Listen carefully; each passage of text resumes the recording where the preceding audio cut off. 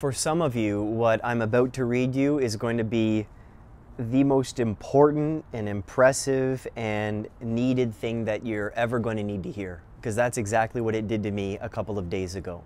And I couldn't wait to make this video and share it with you all.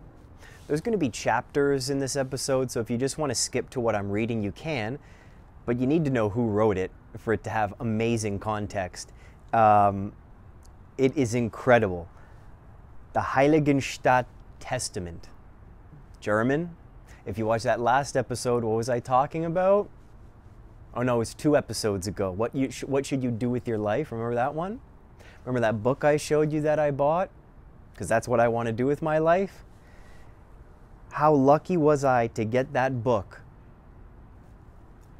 on Beethoven and come across on page 21 this letter that he wrote to his brother Carl and his brother Johann.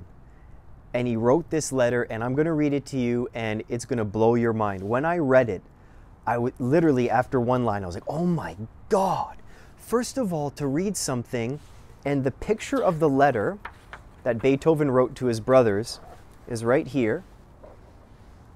In the book there's a picture of it. Can you see that? Okay. Just scribbles. I love, and it's from 1802. So when I'm reading, I'm like, oh my gosh, my favorite composer of all time, one of the geniuses that's ever walked the earth, I'm seeing his very handwriting, I'm seeing exactly what he wrote, and you and I are going to know exactly what he thought in his very dark moments. I can't wait to read this to you right now. It's, a couple paragraphs, get cozy. But this has completely changed my life. It's completely changed the way, anyways, I'll read it to you, then we'll reflect together, and I'd love to see you in the comments to see what you thought of this, okay? So again, this is called, and it's very famous, but I didn't know about it, the Heiligenstadt Testament. Translation of Beethoven's autograph reproduced on page 22 and 23, which is what I just showed you. It is the English translation because obviously he wrote in German. Now, again, this was in 1802. Beethoven was, I believe, if my math is right, 32 at the time. So he's writing this as a 32-year-old. So all those people, if you're late 20s, mid-20s, 30s, this is for you too. You're not alone in your thoughts, and you'll see why. For my brothers Carl and Johann, and to you as well. What if Beethoven was writing this to you and to me at this exact point in time when we need it? Oh, you men who consider or describe me as quarrelsome, peevish, or misanthropic, how greatly you wrong me. You do not know the secret reason why I seem to you to be so. From my childhood onward, my heart and soul have been filled with tender feelings of goodwill and good deeds. But reflect, for the past 6 years, I've been in an incurable condition made worse by unreasonable doctors. Yes, people think Beethoven was just deaf at the end of his life. He died at age 56, but he's 32 and he's already been having appointments with doctors, and he's having issues with his hearing. And I can read you more about this. There's definitely going to be a part 2. So reflect, for the past 6 years, I've been in an incurable condition made worse by unreasonable doctors. From year to year I have hoped to be cured, but in vain, and at last I have been forced to accept the prospect of a permanent infirmity, whose cure may perhaps take years, or may prove to be quite impossible. Although born with a fiery and lively temperament, and even fond of the distractions of society, I soon had to cut myself off and live in solitude. When, occasionally, I decided to ignore my infirmity, how cruelly I was then driven back by the doubly sad experience of my poor hearing.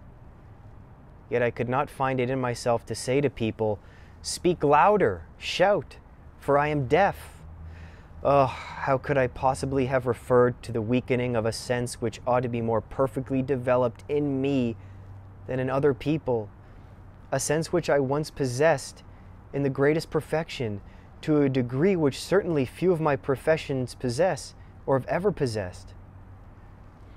I cannot do it. So forgive me if you see me withdrawn from your company. Greatly, though, I should like to mix with you. My misfortune afflicts me, as I am bound to be misunderstood. For me, there can be no relaxation in human society, refined conversations, and mutual confidences. I must be entirely alone, and except when the utmost necessity takes me to the threshold of society, I must live like an outcast. If I appear in company, I am overcome with acute anxiety. For fear I am in danger of revealing my condition. Such has been the case the last half year, spent in the country, instructed by my sensible doctor to spare my hearing as much as possible, which is indeed my present inclination. My friends, are you getting where this is going? Are you hearing this from the greatest artist of all time? Outcast of society, shame about his hearing. Even when he goes and sees people, he has this fierce, acute anxiety. Acute means very present, very strong at the moment. Like an acute headache, an acute migraine, an acute episode, right? He feels anxious. He feels shame. He doesn't want to be the guy that says, can you repeat that? Can you say that a little louder? He doesn't want to be that. He feels shame, and just like us, we feel shame. Hey, can you speak a little slower? Hey, can you keep your distance a little bit? Hey, I'm feeling really anxious. Can I have a moment outside? Hey, you know what? I am super, super depressed. I gotta go home. I'm not feeling it. If you deal with mental illness, the shame is some of the worst of it. And Beethoven felt the same. Whether physical illness or mental illness, his physical illness is clearly affecting him emotionally. So let's keep reading. Sometimes I have been driven by my desire to seek the company of other human beings. But what humiliation when someone, standing beside me, heard a flute from afar off, while I heard nothing. Or when someone heard a shepherd singing, and again I heard nothing. Such experiences have brought me close to despair, and I came near to ending my own life. Only my art held me back, as it seemed to me impossible to leave this world until I've produced everything I feel it has been granted to me to achieve. I'm rereading that one for all of us. You're in no rush, I'm in no rush.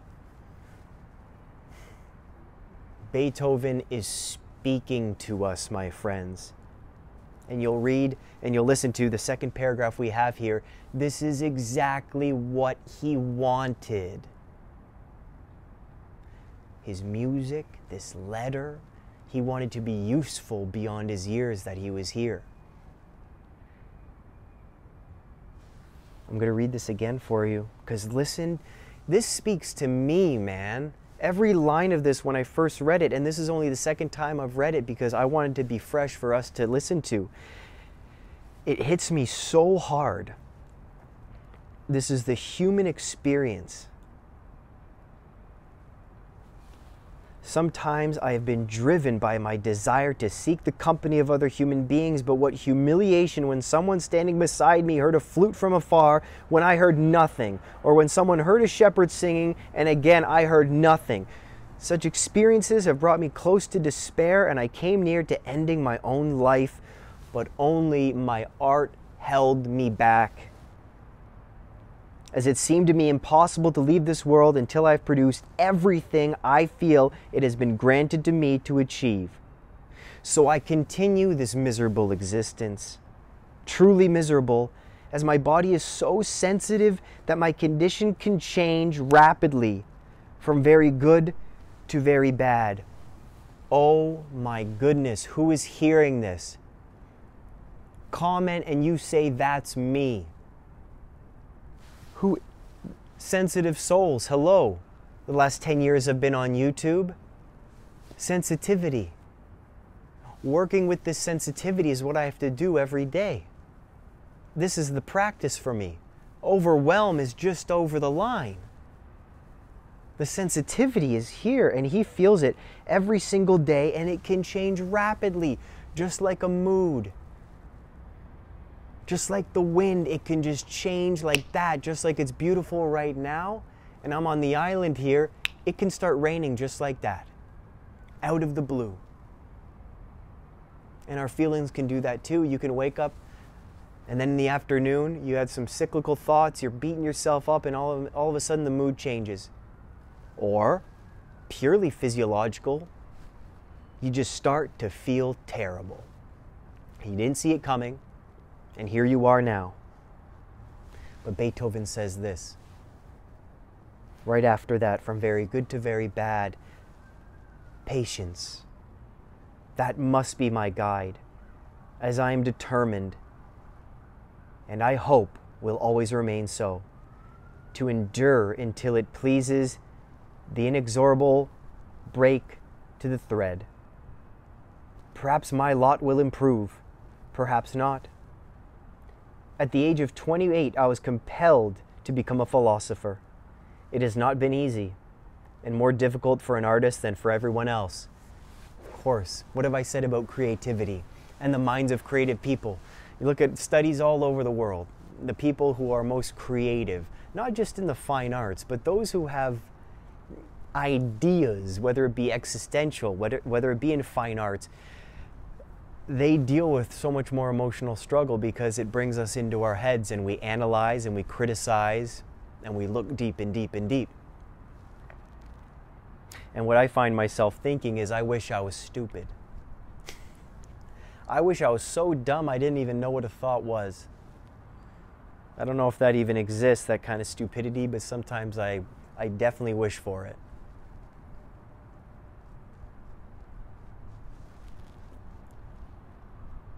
It has not been easy, and more difficult for an artist than for anyone else. Oh God, you look down on my inner soul and know that it is filled with love of humanity and the desire to do good. Oh, my fellow men, when you read this someday, reflect that you have done me wrong, and let him who is unfortunate comfort himself with the thought that he has found someone equally unfortunate who, despite all the burdens placed on him by nature, did all which was in his power to earn a place among the worthy artists and human beings. Despite all the burdens placed on you, my friends, by nature, you did all which was in your power to earn a place among all artists and human beings. You, my brother Carl, as soon as I am dead, if Professor Schmidt is still living, ask him in my name to describe my disease and add the paper I've written here to the documents of my illness, so that after my death the world will be reconciled with me as far as possible. At the same time, I hereby nominate you both as heirs to my little property, if it so can be called. Share it honestly, live in harmony, and help each other. You know that the harm you did me has long since been forgiven. I thank you, Brother Carl, in particular, for the goodness you have shown me of late. My wish is that your lives will be better and less care-laden than mine. Urge your children to follow the path of virtue, as that alone can bring happiness. Money cannot. I speak from experience, as virtue alone has sustained me in misery, and it was thanks to virtue, together with my art, that I did not end my life by committing suicide. It was thanks to virtue, together with my art, that I did not end my life by committing suicide. Notice how it wasn't his emotions that stopped him. It wasn't that. Of course, emotionally and physically, painfully, he wanted to end his life. But by virtue, by being stoic about it and by having faith, it seems like he pressed on. Farewell, and love one another.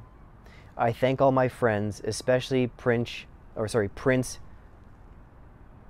Lichanowsky, and Professor Schmidt. I wish Prince's instruments to be kept safely by one of you, but do not make them an occasion for strife between you.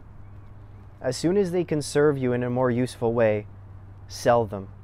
How happy I shall be if in my grave I can still be of use to you both. I mentioned that at the beginning, that this is what Beethoven wanted.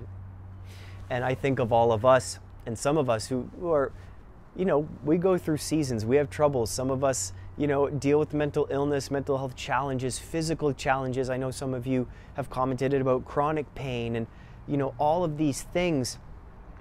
And the reason he's writing this letter, one reason is, give this to my doctor, and I hope one day in the future they can use my story and use my tests and use this letter as a cure for deafness in the future.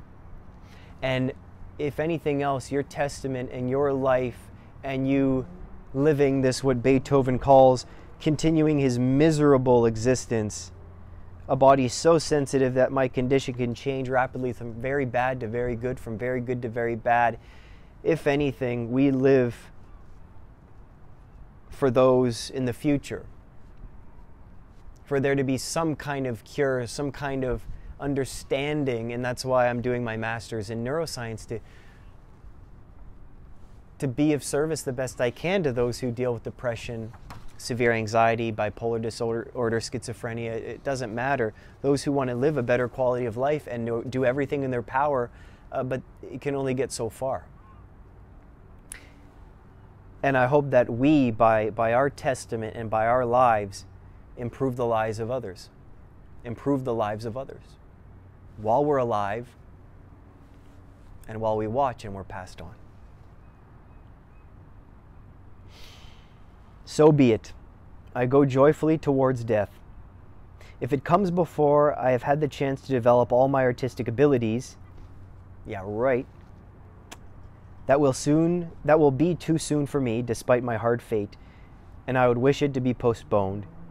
Yet should I not be satisfied, would it not release me from a condition of endless suffering?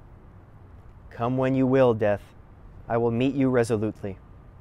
Farewell, and do not entirely forget me when I am dead. I have deserved to be remembered by you, and I have often thought of you during my lifetime. May you be happy.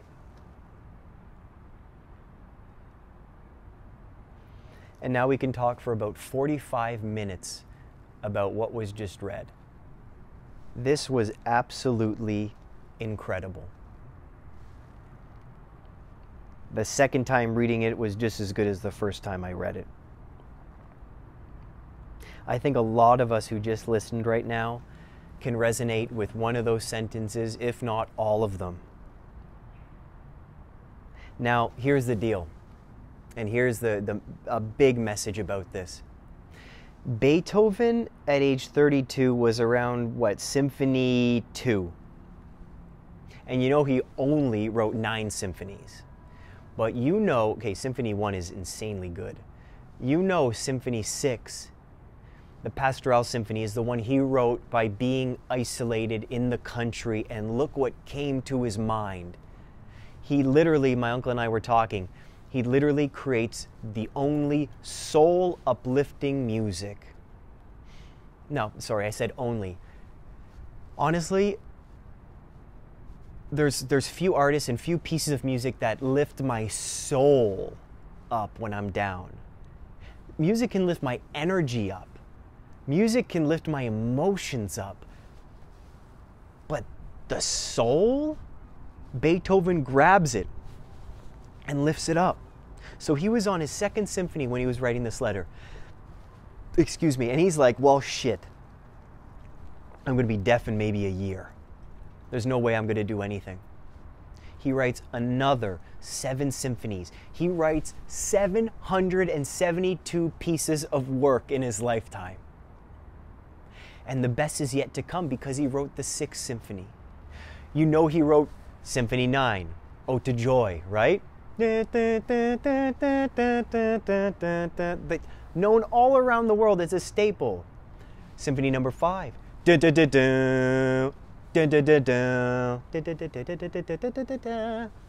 Like, The suffering, the burdens he held, this miserable existence, out of that, he somehow sprouted the most beautiful music that was ever created in the history of humankind. This isn't to even mention his, Moonlight Sonata. And in here, right after this letter, it's saying here, Beethoven's creative achievements, at precisely the period of this testament, Beethoven's creative achievement, let's try that, I need some cheese. Beethoven's creative achievements soared most steeply upwards. This was the time of the Second Symphony, the 3 violin sonatas, opus 30, 3 piano sonatas, opus 31, and the violin romances, opus 40 and 50. Unbelievable.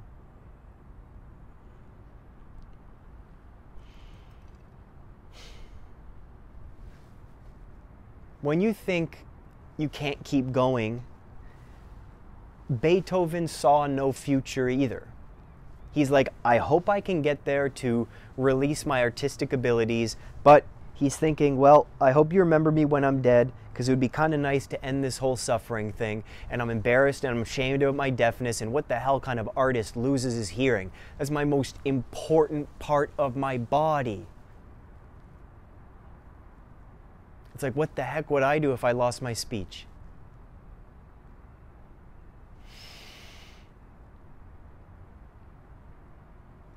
The next 7 symphonies, they weren't there. They came later. He couldn't see them. And you can't see your future right now. And if you're down and you're low, I know the future is not there for you. And I know the future you can create within your mind isn't a good one. But that future that you're creating in your mind does not have to be solid, and it does not have to come true. And most likely it won't, because you're so aware of it. Beethoven's future, I'm sure, was difficult, and I'm going to be reading more and I'm going to be sharing more about this as episodes go on. But as far as the achievements and the lives he changed, and I'm sure the happiness he had in future years, he did not see coming. You do not see the successes that are coming your way sometimes, especially now if you're going through a difficult time, but I promise you they're coming. There's proof all over the place. Have faith. Be a man, a woman of virtue. See your emotions, but don't let them steer the horse. And just keep going. And I can't wait to hear the symphonies you create with your life. Love you all so much. And thanks for allowing me to do what I absolutely love, and that's just sharing cool stuff, and hopefully helping you through another week. All the links are in the description as always, and we're meeting in the month of May, pretty soon, on Patreon for our monthly calls. So if you want to join that, I hope to meet you there, and that helps me run this channel as you're supporting it. So thank you. God bless, and keep writing. Bye-bye.